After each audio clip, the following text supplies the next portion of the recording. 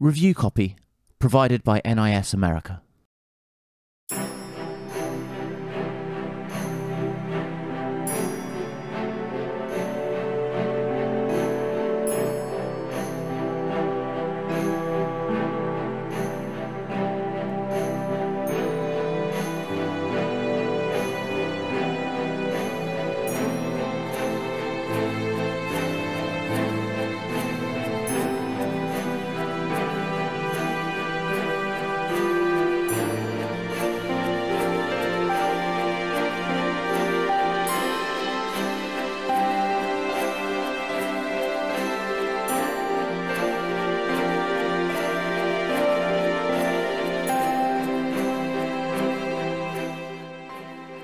The Japanese role-playing game has seen an interesting and varied history in the West. While Final Fantasy VII would act as many a young gamer's gateway JRPG, myself included, allowing for Western localizations to skyrocket in the PS1 era, the genre would begin to become less and less prevalent after the PS2 outside of Japan. Such events were in no small part due to the popularization of other genres like the first-person shooter or the open-world sandbox being led by juggernaut franchises like Call of Duty and Grand Theft Auto. Such a trend was compounded further by many big names in the genre taking a less traditional approach with their design philosophies, moving away from the active time battle system, turn-based combat systems, and heavy dialogue-based storytelling in favour of more action-packed, fluid, real-time experiences. Thanks a lot, Lightning. Just kidding, we all know the real problem with Final Fantasy XIII was a boring and repetitive gameplay loop, and despite the inclusion of a good combat system and some interesting narrative concepts, it failed to deliver largely due to poor pacing, exposition and design choices. Still, in recent years, the more traditional JRPG has seen somewhat of a renaissance, with big budget entries like Persona 5 and Dragon Quest XI experiencing great success in Western markets both critically and commercially.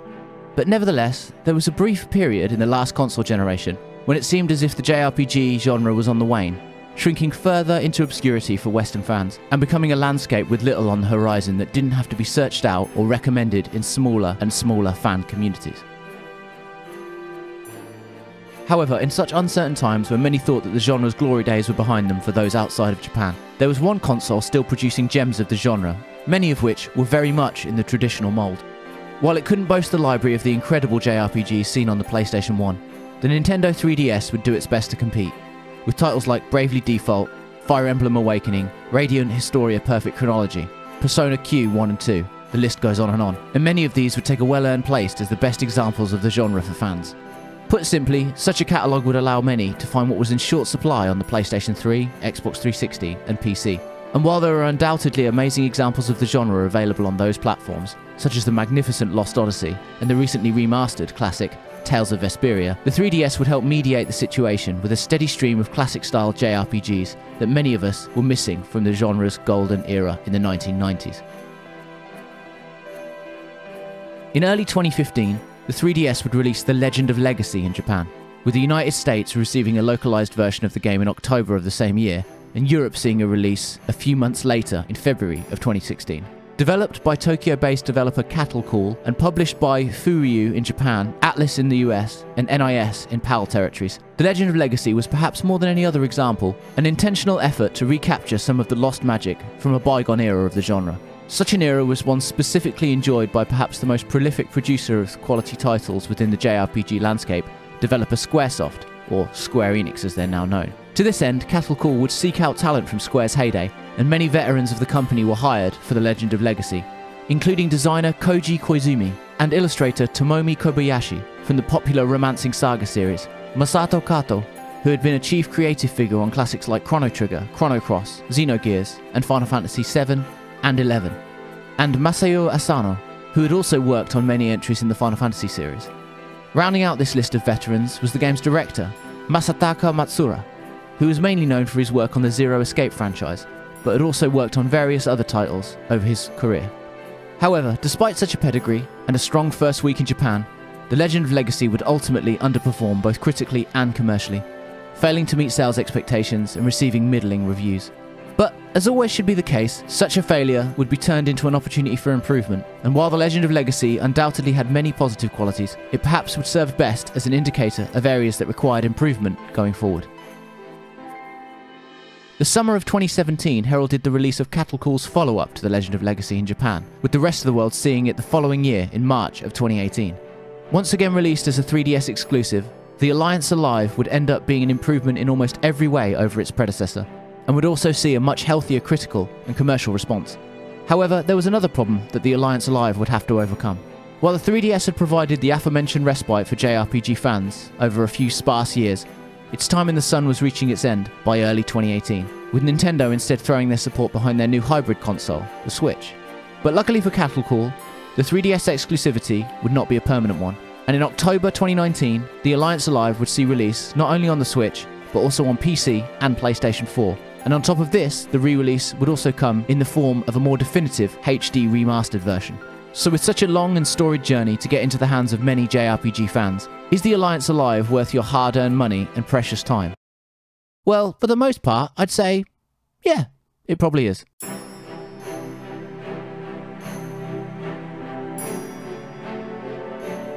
As mentioned earlier, the Alliance Alive's development was in many ways an attempt to address many of the flaws seen in its predecessor. Standing as more of a spiritual successor to The Legend of Legacy than a sequel, the objective here seemed to be to refine instead of overhaul, and there are a few areas of the game where this is better illustrated than the game's story. While the narrative team's pedigree on The Legend of Legacy was undeniably impressive, for the Alliance Alive the developer would go the extra mile and hire Yoshitaka Moriyama, a figure known for writing two of the greatest JRPGs ever made, Suikoden and Suikoden 2. Such a choice would pay off, and while not Moriyama's best work, the story here is one that balances old-school pacing with interesting, mature themes, including racism, nationalism, classism, and social segregation. The game tells the story of a world taken over and subjugated by demons. While their motivations initially remain a mystery, these enigmatic foes have separated each area of the world from one another, using a barrier named the Dark Current. Interestingly, the events of the game begin around 1,000 years after this has occurred, meaning blue skies and worlds beyond the barrier are now simply unsubstantiated legends among the now lower class human population. On top of this, the human race is also kept in line by a race of beast folk who enjoy middle class status in the societal order, serving the demons to keep themselves in relative luxury. The tale follows several different characters who, by chance or by choice, all become part of a human resistance group named the Night Crows. While their initial plan is simply to fight for human rights, they soon resolve to remove the barrier and discover the truth behind the demon's motivations. While this is an interesting premise, which facilitates the exploration of many poignant themes, the real strength in this game's narrative is its pacing and structure. So often in JRPGs, great ideas get lost or hidden by bad delivery and execution. But the Alliance Alive has almost perfect pacing for much of its 25 to 40 hours, and utilises interesting and diverse narrative techniques to deliver its story at a great pace. While I don't want to say too much, I'll give you one spoiler-free example. Expectedly, the first third or so of the Alliance Alive's narrative is mainly concerned with establishing each character and their motivations, as well as the world as a whole. While many a JRPG would do this by having each character join the team, and after an hour or so, drop a large exposition dump about themselves, the world, or both, the Alliance Alive instead employs a different approach. Multi-perspectivity is a narrative technique seen in various media, made famous by the likes of Akira Kurosawa with his 1950 classic movie Rashomon, as well as various other texts both in and outside of popular culture.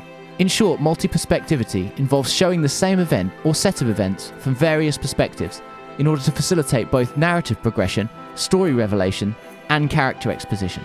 The Alliance Alive utilises this technique to create a refreshing and satisfying first act to its story, which, while a little predictable in places, makes it much more character-centric. Each section cuts between sets of characters, allowing for great compartmentalised development, and culminates in them all finally coming together to start their adventure proper. It gives each character room to breathe and allows for exposition that doesn't feel forced or contrived. Of course, this is just one example of how the Alliance Alive tells an engaging JRPG narrative, and there are plenty more peppered throughout. While it's true that some of its characters are a little tropey, and it can occasionally fall a little flat, its great pacing and method of delivery elevate it above your average genre fare.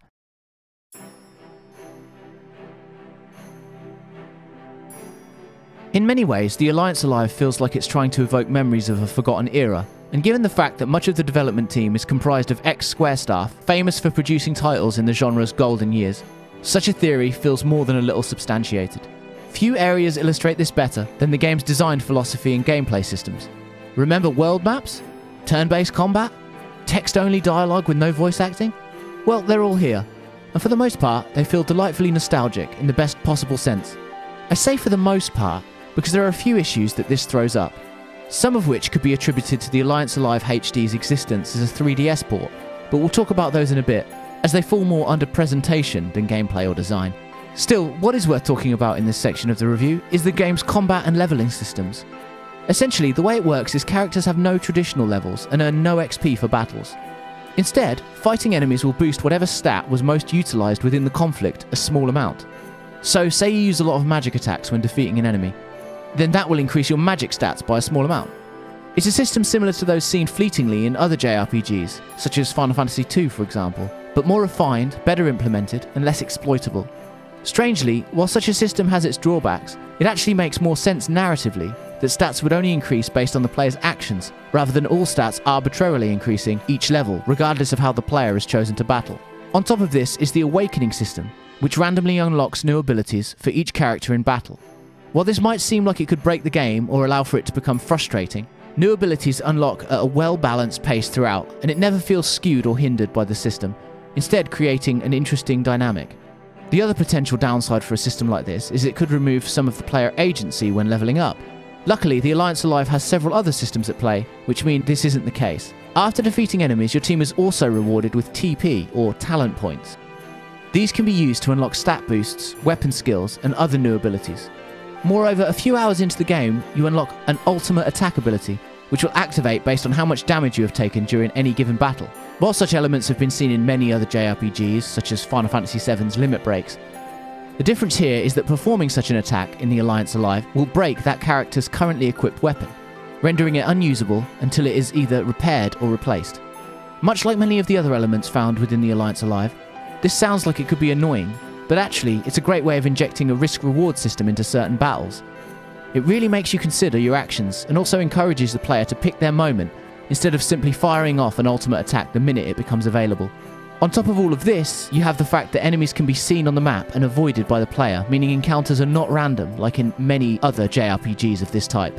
You're also able to chain enemies together before entering combat in order to fight several battles in a row and gain better loot and rewards as well as more TP. While enemies can sometimes move quickly and prove harder to avoid than perhaps they should, this system again has more pros than cons, for several reasons. Firstly, as new ability unlocks can happen at any moment, fighting even the weakest of enemies has the chance to significantly increase the player's power level. Secondly, HP or health points in the Alliance Alive refill after every battle, but SP or skill points do not. Skill points are used to perform certain attacks and also cast magic, so must be carefully maintained and rationed throughout battles. Luckily, regular attacks will slowly refill the SP meter in battle too, albeit at an incredibly slow pace, meaning there's always an option for the player, even if it's an undesirable one.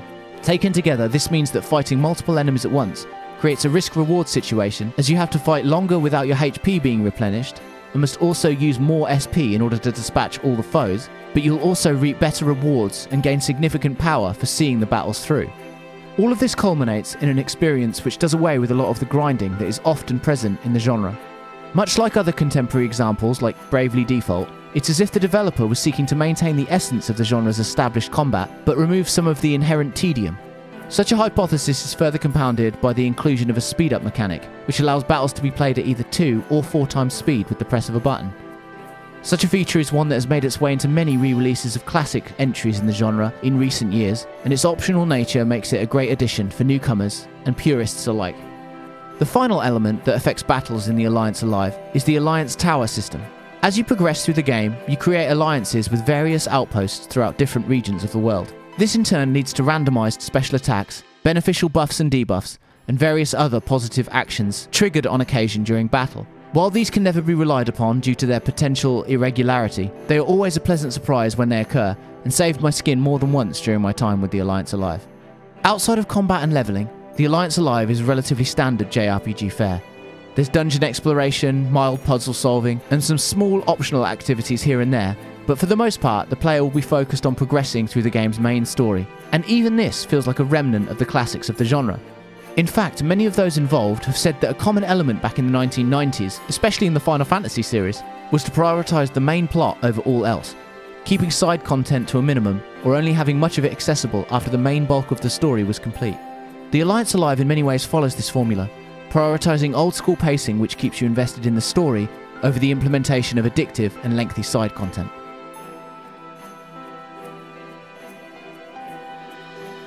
I guess it's here that the bulk of the criticism can be levelled at the Alliance Alive HD. As a port of a 3DS game, there were obviously lower expectations for both visual and audio fidelity, but despite such drawbacks, it gets by for the most part due to nice art direction and decent, if a little generic, character design. However, there are just a few areas where the remaster treatment could have been a little more comprehensive. Firstly, many of the character models and art assets look low quality in places, a factor no doubt highlighted by the game's 1080p image upscale. It's not terrible, and a lot of the game looks surprisingly good, but the odd low poly asset or texture can take you out of the experience. However, the weirdest omission from the Alliance Alive HD Remastered is the lack of voice acting. Now, don't get me wrong, this is not because voice acting is required in a game like this. In fact, most of the greatest JRPGs ever made have only text dialogue, and I often think this is a better choice in the genre, as voice acting can so often ruin things. I grew up with no parents, but there was one priest in Wendo that was always nice to me. Heath was kind and helpful. He took care of me. My grandpa asked Heath to go to Astoria to look into something for the temple. But I got a really bad feeling about it. However, because of how the other elements of the game's presentation are implemented, it simply feels like it should have been there but was removed. It's a little difficult to explain, but essentially many of the game's cutscenes are portrayed in an incredibly cinematic way, with quality animations, camera angles, and even mouth movements for dialogue. However, despite this, all scenes are played with only limited sound effects and low-level music. This creates a jarring aesthetic and tone to many of the game's scenes, and also means you're often left watching a conversation play out after having already read all of the text as you wait for the next person to speak. One of the pluses of older JRPGs that didn't have voice acting was that you were free to experience the dialogue at your own pace, and also allow for each line to be absorbed at a speed you were comfortable with. The downside of this, of course, is that you miss out on potential quality voice performances, which can allow for different inflections that can radically alter how any given scene is consumed and digested by the player. The Alliance Alive often feels like it's getting the worst of both worlds here. Scenes are long enough and grandiose enough to feel like they should have been performed to the player, but elements of that performance seem like they're missing, leading to a strange confliction of tone and execution that can occasionally feel weird in places. However, all of this feels like a layover from the limitations of the hardware on which the game was originally developed, and so is a much easier pill to swallow. Also, these elements are generally adjusted to after a few hours of play, and end up feeling like an intermittent qualm over a game-breaking criticism. But unfortunately, these are not the only issues when it comes to the Alliance Alive HD Remastered. Firstly, there's no real added content here on any format, which, while not required, would have further incentivized fans, especially when considering its standard price is almost double that of the 3DS version. As it stands now, the HD visual upgrade doesn't quite feel like it justifies the hike in price, meaning waiting for a sale might be preferable, especially for those who've already experienced the game in its original form. Also, for some unknown reason, the PC version of the game has no mouse and keyboard support at all, and requires a controller to play. While I understand that the game may have always been designed with some kind of controller layout in mind, given its origins on Nintendo's portable console, this seems completely baffling to me. Almost all of its contemporaries and re-releases in the genre, from as long ago as 3 decades, pretty much universally have some form of mouse and keyboard support. Turn-based JRPGs are not reaction-based games, and generally don't require Twitch-style control schemes, often favouring tactics-based gameplay over dynamic, real-time combat. This is especially true for the Alliance Alive, which has no sections that couldn't be played with a keyboard and mouse. While I understand that such a control scheme wouldn't be optimal, and the best way to play would always be with a controller, the omission of even the option is a real shame. So let's talk a little about music in the Alliance Alive, which was composed by Square Enix veteran Masashi Hamauzu. Hamauzu, who is possibly most famous for his work on the Final Fantasy XIII trilogy, has also worked on many other high-profile projects over the years, including the Romancing Saga series, Final Fantasy X, and most recently, the Final Fantasy VII remake. While not his best or most memorable work, the Alliance Alive soundtrack is nonetheless one of its standout features, and sits nicely alongside many of the composer's other works, standing as distinctive enough to set it apart, but still recognisable for fans. While Hamauzu has never quite reached the heights of the unrivaled master of the JRPG soundtrack, Nobuo Uematsu, whose work on the Final Fantasy series remains the greatest work in the genre, he is still a force to be reckoned with within the industry, and his work here only reinforces such a status. All in all, the Alliance Alive was a great-looking 3DS game with impressive production values that has unfortunately been humbled significantly in the remaster by the much more powerful hardware on which it now finds itself. Still, despite this, it looks and sounds good enough to convey the tone it was going for, and while it could never be called the best looking JRPG on current platforms, PS4, PC and Switch are still great places to experience it.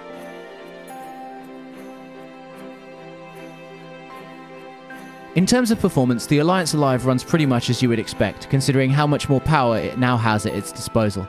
Still, it's worth pointing out that this is a fine port in almost all areas, with only the odd frame drop here and there, which are no doubt due to the fact that it started life on vastly different architecture. It's also worth noting that the UI is well designed and converted from the 3DS version, especially when you consider that the original game utilised 2 screens, but now only 1 is available. In terms of replay value, the Alliance Alive offers a relatively standard JRPG experience, with a basic New Game Plus and a rebalanced EX New Game Plus on offer, which allows you to carry over some of your progress from the last playthrough, or gives you a bunch of talent points to use at the game's opening. Personally, I felt little need for a second run once I'd rolled credits, and while I can see myself returning on one rainy afternoon to embark on the quest for the elusive 100% completion, it feels like that day is some ways into my future.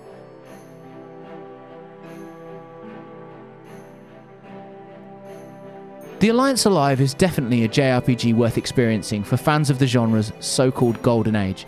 It feels in many ways like a game released in the late 1990s, and it's clear in almost all areas of its design and execution that this was always the intention. In fact, fans of classic entries in the JRPG's long and complicated history may find something here simply due to the impressive list of veteran designers and creative minds behind the project. While it does have some flaws, occasionally gets a little too informed by its past, and suffers from hit-and-miss execution, especially regarding its existence as a remaster, the Alliance Alive succeeds in recapturing at least some of the magic of the genre's bygone era, and as any old-school JRPG fan will tell you, that in itself is no easy feat.